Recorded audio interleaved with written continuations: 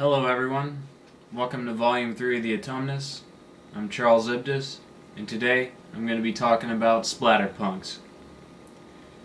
Now, so far, I think I've read about 6 or 7 stories from the compendium, and I have to say some of them have been truly painful, and some have been genuine delights for me. For example, I should correct myself, because it turns out that God damn it, what's his name? Richard Christian Matheson is not Richard Matheson of I Am Legend and Hell House fame. He is his son.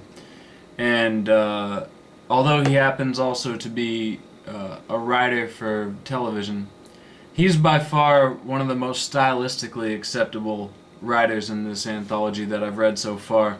I've just finished up a couple of really terrible stories that I could hardly get through, and I'm just on the cusp of reading the big George R.R. Martin piece, which I can already see by flipping through it is subdivided into Roman numeral and regular numeral chapters and subchapters and parts. You can tell this guy, you know what, I'm not going to bag on George R.R. Martin, but I'll tell you something right now. I want to bag on him, but that's not what this is about. So let's get right down to it. There are a few important things that I think have been cleared up for me about the Splatterpunks and why they're important to this aesthetic manifesto. First and foremost, they are very aware of a paradigm shift of what horror was and what it should be now, although I don't necessarily agree with where they're aiming their sights. But I think there have been a few things that I personally really appreciated. I'm not going to look at the book and read them word for word because I don't want to try to quote other texts too heavily. But what I can say is that in the introduction to one of the authors, the editor said of him that, or quoted him saying something along the lines of, there are new monsters now, and it's time we all saw them. And it turns out the monsters are ourselves, and that's an extremely cliched thing to say, but at least he's looking for monsters that aren't werewolves or zombies or vampires. But I would say that the monsters aren't necessarily ourselves, although people can be a great source of horror on a daily basis. I can attest to that just based on my past 3 or 4 days. But I think situations themselves can be monsters. I think a series of details clustered together in a room and tied together by a single consciousness can itself, something as immaterial as that, can become a monster and can truly haunt a person. It can menace a person. I think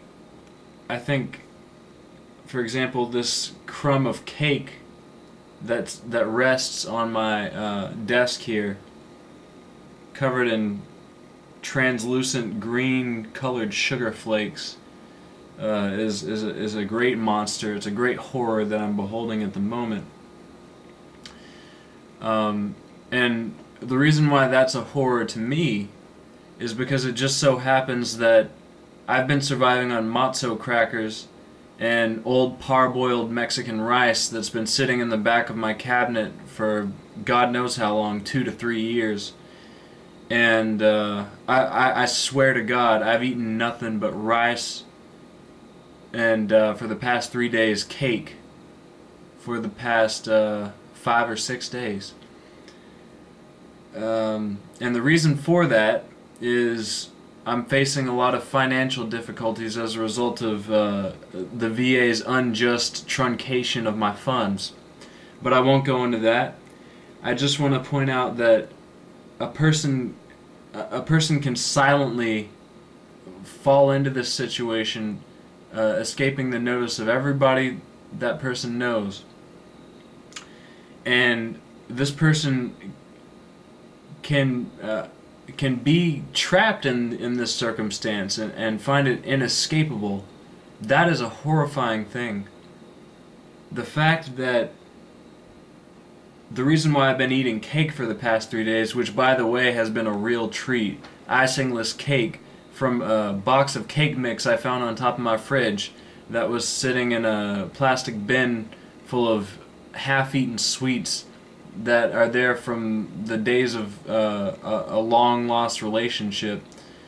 That was a treat because I scraped up enough money from change in one of the drawers in this curio cabinet I keep on my dresser to go to the Coinstar at the local Weiss grocery store and get a voucher to withdraw some cash from the cashier's register and go back into the store and buy a carton of eggs, with which I baked myself a cake, a very dry cake, and I'm not, there are other details that I just have too much decorum at the moment. I'm not saying in general, but at least at the moment to actually describe. One of them I'm very aware of because I'm still physically sensing it within my body. But these are horrors. These situations, these circumstances coagulate and form the outline of a new, previously undiscovered monster and a previously undiscovered phantasm from the darkest depths of human experience. Now, that's extremely pessimistic and realistic and maybe even a little bit boring, you know? I think a big part of the literary, or at least the creative tradition of being creatively horrifying, I think it's widely regarded as something that is meant to entertain and to divert the mind from other horrors that they're going to be facing as soon as they look away from a page in a book or a screen in a movie theater or in your bedroom. But I think that we can just as easily look at real life horrors dead on and give them a new mythological, taxonomical form, and give them new two-part Latin nomenclatures. And I think the menagerie of terror that's waiting in the wings from a primordial soup such as this one, it's unfathomable. It's simply going to swallow souls whole if anyone ever catches on to what I'm getting at here. Now, I've come to grips with why I've had difficulties in the past really expressing myself when speaking in this way about these things that I'm trying to explain and seal within this video manifesto. And the bottom line, I've come to appreciate and accept it, is that what I'm talking about, which I'm becoming painfully aware I have not given a title yet, and that's something that I will have to do eventually, and I aim to do within this series, it is by its very nature unproducible in a series of dialectical words.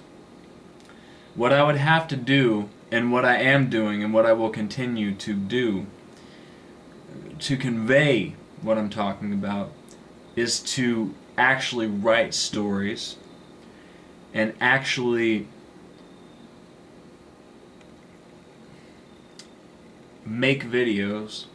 And when my album comes out on the 1st of October, and I really hope there will be people who want to listen to it and are actually waiting to hear it, because I've worked hard on it. The album. You'll have to actually hear the album. What I can do right now to satisfy some of what I'm working hard to produce is I can read a dream I had 2 nights ago, and use that as a beginning descriptor for exactly what I'm talking about. So let me go get my dream journal, and I'll be right back.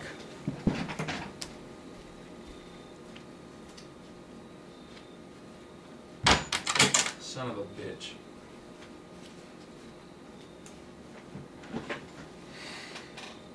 Now this is my dream journal. I've been writing in this thing since the year 2010. And here's what you'll be greeted with if you open up the first page. But it's been many years since that first page was cracked open, many years since this ground was broken. The pages have been stained with a frantic hand since then. But this dream hails from the night of September 23rd, 2015. A complex of structures nestled in the ruins of exit ramp territory in Montgomery, Alabama. Collectively, they are known as Riviera. I have the distinct feeling of having been visited by this image before. First, there is a dugout wall supported by a vast slab of concrete on which the letters for Riviera are spelled out. Within this alcove, whose inner side faces a monstrous advance of kudzu, there is what appears to be an ultra-modern cafe/diner with a flat elliptical roof and a brushed metal exterior. The tall window panes are tinted in a near-opaque black. No cars are parked in the parking lot. Then it appears that I am in a car, driving alongside this complex on an empty highway. I discover as we pull past that there is a structure just after the viral swath of kudzu that is so large and imposing on the landscape that I can feel my heart commit a momentary sputter. The facade appears to be a combination of conical chambers with rounded spherical bottoms. In all, the building must be 15 stories tall, at least. The exterior of this building is also made of warped square panels of brushed metal. Some panels have popped out of their jointings. Others are woefully stained like rotten teeth in an otherwise utopian mouth. It is my father driving the car. As we gain distance away from Riviera, I see that the surrounding landscape remains flat, grassy, and largely undeveloped. We drift under an interstate off-ramp, and I say something like, "If I had known this was here, hell, I would have spent some of my childhood in Montgomery." My father gives vague signs of acknowledgement as the Riviera shrinks on the horizon. Now that might have seemed a little purple. In my defense, I had slept on the couch and just woken up and ran into my bedroom to scribble those details down, because I've been having trouble remembering my dreams, and I used to enjoy a wealth of dream memory and a very rich and complicated series of lucid dreams. But I think the imagery here is really important to what I'm trying to describe. You have this sense of something that has been once so vast and so central to such a primitive population, especially since we're talking about Montgomery, Alabama. Now, have no illusions and try not to be a social justice warrior about every single thing that crosses your path. Let's be serious here. Montgomery, Alabama is a serious shithole. It's a blight on the face of this planet Earth. But it's also one of the most fertile towns I've ever spent a significant amount of time in. And it's no surprise to me that such a tragic, decrepit, inviting, and treacherous scene as this Riviera, as it was pointedly named in my dream, would exist in the middle of this completely unpeopled, I don't know what to call it, a meadow, this weird off-ramp crossed nightmare plot of ground. This, if you can think of it for what it is based on what I just read to you, is a large part of exactly the kind of new horror I'm putting forth. And I want us to consider this going ahead, because one of the great things about autumn and October and the Halloween season is the feeling, the comfortable feeling of your own destitution. I'm going to use a very solid example here. A slightly bitter chill has crept into the air.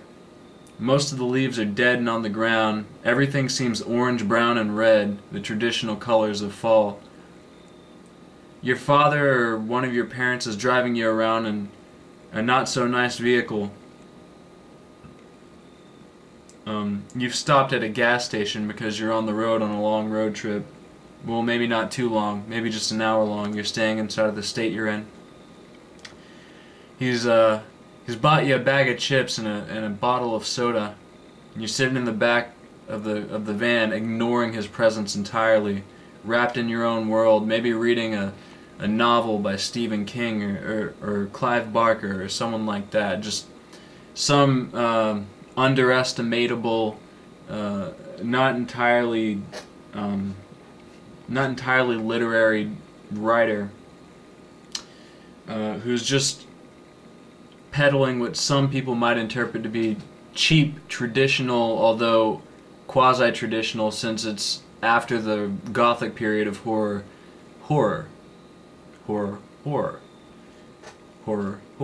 that itself is a loop. That's a loop of situational horror. The fact that I would have to specify 3 times in a row, or at least defend by saying it over and over to make clear my meaning by saying horror, and not trying to sound like an idiot by saying the same word twice, and seeming like I just don't know any other words. I've been saying horror quite a bit, and that is again because I haven't found a new name. It will be vital to find a new name and leave horror where it rightfully belongs, as nothing more than a modifying descriptor or a noun, horrifying or horror itself, as an emotion, because that's all horror is. Horror is not a genre, horror is an emotion. These are not my words. This is a quote from someone in the Splatterpunks anthology, but I agree with it wholeheartedly. And with this emotion comes the key to why these things, the things I'm talking about, are also horror, also are the rightful heirs to the pinnacle of my personal year, from my perspective, which is fall, autumn, the Halloween season, the month of October in particular, and everything that comes with that. With that, I end this installment of the Autumnus, and I hope you all are enjoying the crisp, chill air as it continues to drift into your bedrooms through your open windows and wisp past your ears as you're walking down the sidewalks of your relatively safe habitats, your towns, your cities, your villages.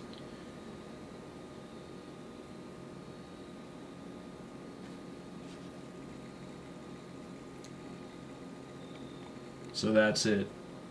Until the next time.